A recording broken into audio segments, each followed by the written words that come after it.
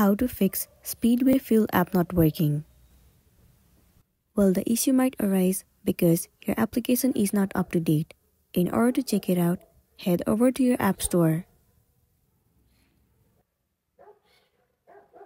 In the search bar, search for Speedway Fuel. Head over to this app. Right here, instead of open, if it shows the option of update, then your application is not up to date, and it might be one of the reasons that you are facing this issue. In this case, all you want to do is tap on update and update your app. Once your application is up to date, the next thing you want to do is head over to the settings of your device. Move into general. Head over to iPhone storage. In here, search for the application Speedway Fuel.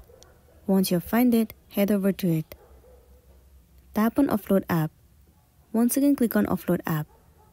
Offloading app means clearing the cache and the storage of the application. It will remove all of the unwanted bugs and make your application run smoothly. It might also fix the issue that you have been facing. And then you'll be good to go. So that's all for today, and this is simply how you can fix Speedway Fuel app not working. Make sure to smash the like button and consider subscribing if you found this video helpful. We'll see you in the next one.